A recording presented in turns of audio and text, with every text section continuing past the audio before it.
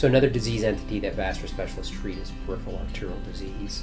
This has gotten a lot of press lately, but what peripheral arterial disease is, for those of you who aren't acquainted with it, it's basically atherosclerosis in the arteries. You can have it in any blood vessel in the body.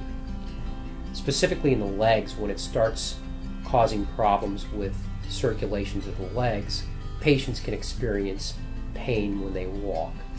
And it's a very specific sort of a pain.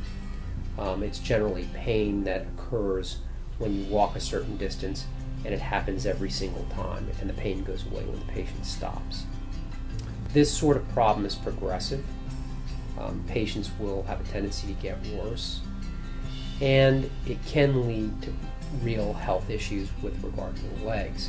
Those patients who have severe problems with the circulation of the legs may develop constant pain known as rest pain. They may have ulcerations that may not heal. May have difficulty with healing surgical sites on the feet or the toes.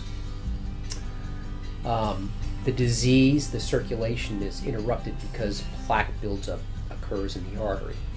The plaque cannot be dissolved with medication. It can't be treated in any other way other than a method of opening up the artery and providing blood flow.